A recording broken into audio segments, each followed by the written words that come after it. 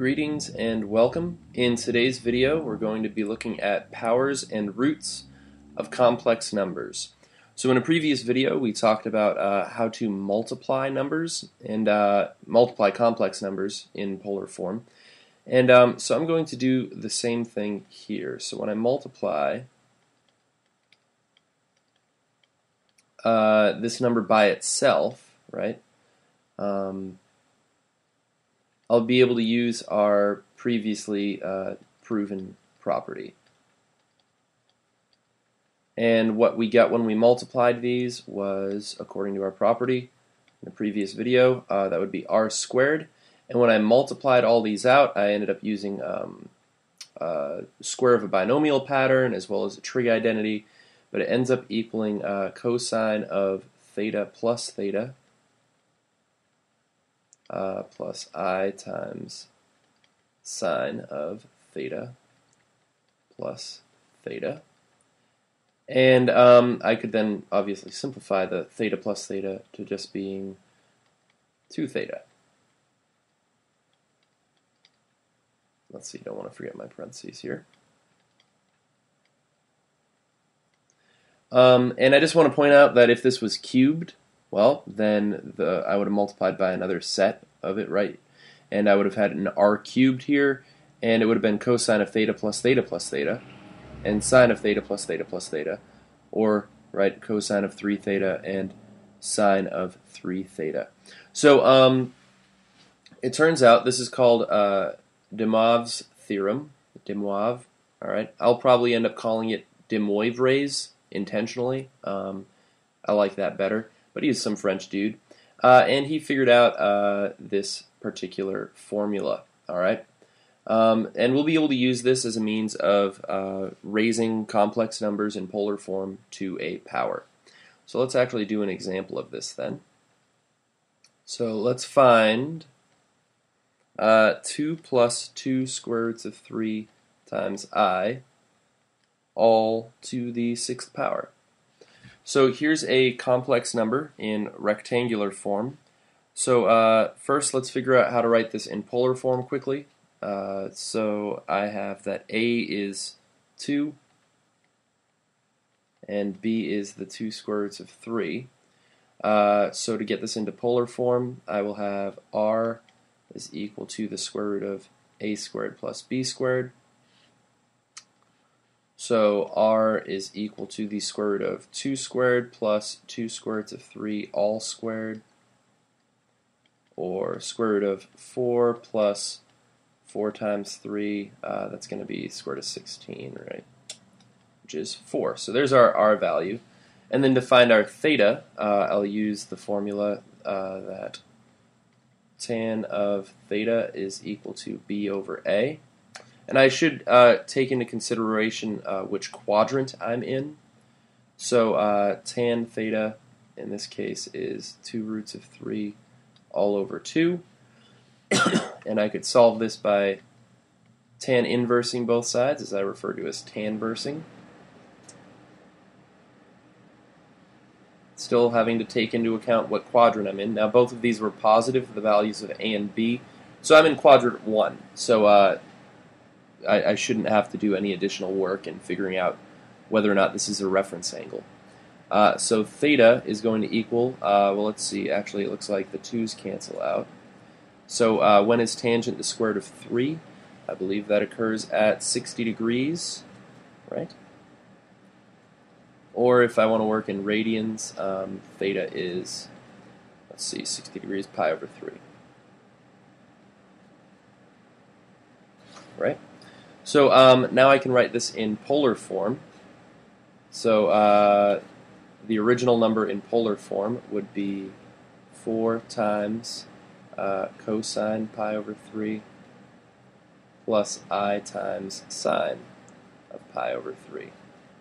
Right? So there's the number in polar form. And now what am I doing with it? I'm raising it all to the 6th.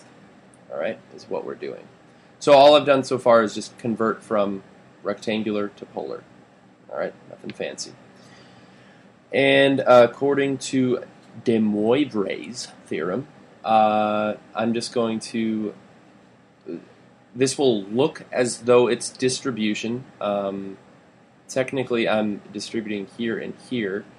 And when I distribute here, I'm actually going to multiply both of the thetas here by 6 is what will end up happening. So it kind of looks like distribution, but just be careful. That's kind of a loose interpretation of what's happening. All right, it's not quite what's going on. So I'll end up having 4 to the 6th power times cosine of 6 pi over 3, or 6 times pi over 3. I guess I'll write it out that way. 6 times pi over 3 plus I times sine of 6 times pi over 3. Right? Because I multiply each of the thetas by n and r to the n as well. Right? So now we can simplify this. So 4 to the 6th is 4096. Let's see. Equals. Cosine of 6 pi over 3, well, 3 goes into 3 once, into 6 twice, so that's cosine of 2 pi, same as cosine of 0, and at 0, I believe cosine is 1. And sine of 2 pi, right, similarly, that reduces. So that's 2 pi, and sine at 2 pi is 0. So 0 times I is 0, and this will end up equaling just 4096 plus 0I if I want it, or just 4096. So it turns out in this case it's equal to a real number, which we've seen that before. The fact that operations on the complex numbers are not closed, where I'm not necessarily expecting it to give me some other imaginary type number. It turns out that this also works, that the values of n are not limited to positive integers. They also work with negatives, and they also work with fractions. So this is true for any rational number n. So let's actually see if I can do a quick example of what is the cubed root of 8i. All right. So currently I can rewrite this as a power using one of our properties from a while back. I can write that as 8i to the 1/3 power. Right, the index of a radical becomes the denominator of an exponent, and 8i I could think of that as 0 plus 8i if I really want to, for a rectangular form there. Right, something like that. So my a is 0, my b is 8, right? So I could figure out my value of r by doing the square root of 0 squared plus 8 squared. R is just going to equal 8 for us. And I could figure out the value of theta. Well, I know that, let's see, I'm undoing too much stuff here. Tan theta will equal b over a. Actually, that's going to be undefined, isn't it? Oh, wait. Aha. But tangent is undefined at some points.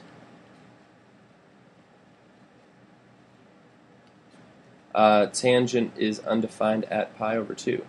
So there's kind of a sneaky, tricky problem they're giving us here, but that's okay. So the polar form of this point would be 8 times cosine of pi over 2 plus I times sine of pi over 2. And I'm raising this all to the 1/3 power. Right? And so what I'm going to do is use Demoivre's theorem, and I will distribute this 1/3, so to speak, to all of these. So 8 to the 1/3 times cosine 1/3 times pi over 2 plus I times sine of 1/3 times pi over 2. Right? Using Demoivre. 8 to the 1/3 power, it's the cubed root of 8. It's the principal root, so that's just 2. Cosine of pi over 6 is 30 degrees, so that's what? Root 3 over 2. Plus I times sine of pi over 6 is a half. So I can actually distribute this through and cancel out those 2's, so I'll get the square root of 3 plus I is my answer. All right, so this is actually going to be the principal root of this complex number. It turns out that if I have a cubed root of a complex, I will actually have 3 separate roots of that. If it was a fifth root, I would have 3 separate roots of that. And that's where we come to our next situation, which I'm not going to derive this property for us. But the p distinct roots, or p distinct pth roots of a complex number can be found the following way. So in the previous example, like I said, we had cubed roots, right? So that would have been, there would be 3 cubed roots of a complex number. If this was fifth roots, like I said, there would be 5 fifth roots. So the pth roots of a plus bi can be found by replacing n with 0, 1, 2, all the way up to p minus 1, or 1 less than what your root is, right? So in our case, I would have plugged in 0, 1, and 2 if I wanted to find the other roots, not just the principal one. So plugging those in successively in the following equation, so there's kind of 2 ways you can look at it. This one just has Demoivre's applied to it right here. So this is actually the version that we'll be using. And I want to point out that when n is 0, then this whole term is 0. So it's just theta over p, which is what we had done previously. So 0 will always represent your principal root. And n, adding 2n pi, that's adding some number of 360 degrees, right? That's just looping around my circle an extra time, or 2 or 3, is what's taking place here. And what this does is it will give us the other pth roots of the problem.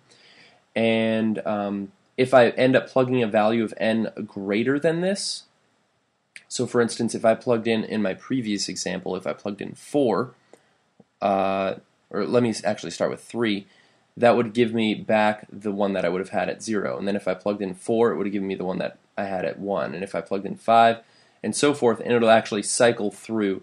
So that's why we're only considering the p distinct roots, even though I could just keep plugging in more and more, and it will, but it will keep repeating the same original ones, right? And there's only going to be p many of them. So I think we'll do this problem. Oh, wrong color.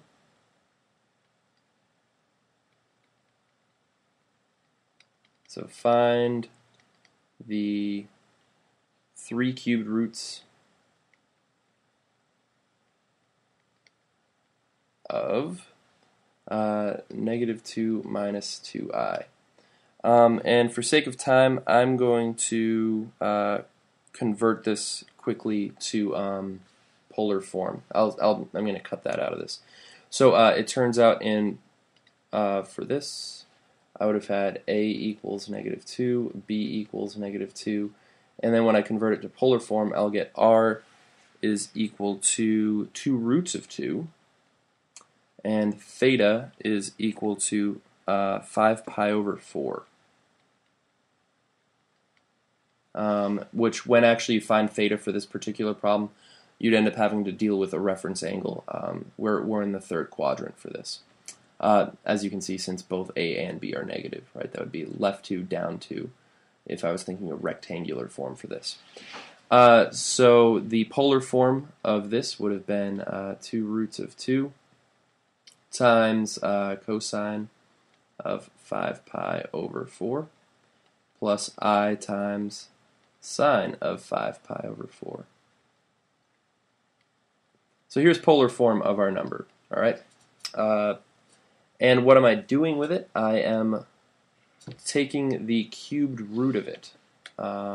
So I guess technically this is what we're thinking of, right? I'm taking the cubed root, and in order to find my 3 answers, not just the principal root, I'm going to have to plug in different values of n from 0 through 2. And let me just skip, or not skip, but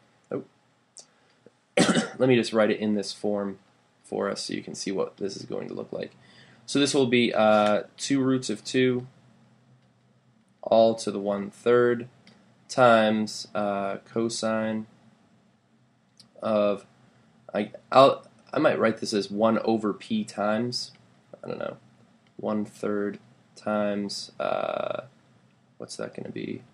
Oh wow, I'd have to do double parentheses that way. Alright, I won't write it that way. I could though. But it'd be 5 pi over 3 plus 2n pi all over my p-value, which is 3, right? Plus I times sine of 5 pi over 3 plus 2n pi all over 3. Whew. Lots of parentheses going on here. So I'm interested in figuring out for n equal 0, 1, and 2. If this was a 4th root, then I would go, up to 3. If it was a 7th root, I'd go up to 6, right? To find these distinct cubed roots of this problem. So let's do this.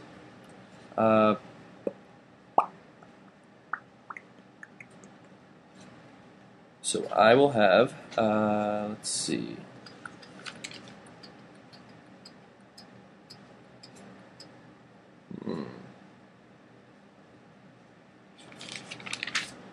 I'm thinking, for sake of time,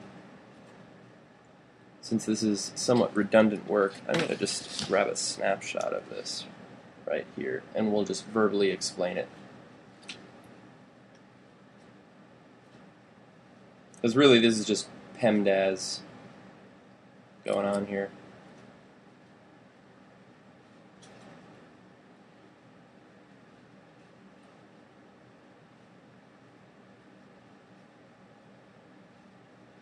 And I think instead of us getting lost in the long process, you'll kind of be able to see the broader process instead of getting stuck at all of the intricate details. So, so check this out. So I plug in 0 for n, all right? So 0 times 2 pi is going to be 0, right? So this is calculating the principal root, and square root of 2, by the way, is a simplified version of this, is where that came from. And you just multiply it out, and you can get your a and b if you want rectangular form, or you can leave it in polar form, but here we're wanting rectangular form. And then to find the next one, we plug in 1 for n. So notice instead of 5 pi over 4, it is now, well, let's see, I guess there's quite a bit of simplification going on with fractions here. Adding 2 pi would be the same as adding 8 pi over 4, so 5 pi over 4 plus 8 pi over 4 is 13 pi over 4. And then dividing that by 3 is the same as multiplying the denominator by 3, so the 4 times 3 became 12. So a little bit of fraction work took place there, but like I said, it's really all just PEMDAS we're doing here. And then calculating this out, you get negative 1.37, negative 0.37. Actually, you would have to be careful of 13 pi over 12. That's a third quadrant angle, so that's why this is negative. And sine is also negative in the third quadrant. So I wouldn't recommend just plugging that into a calculator, because your calculator will lie to you sometimes. Or if you're not communicating to it in a language that it understands, you will misinterpret what the calculator is telling you.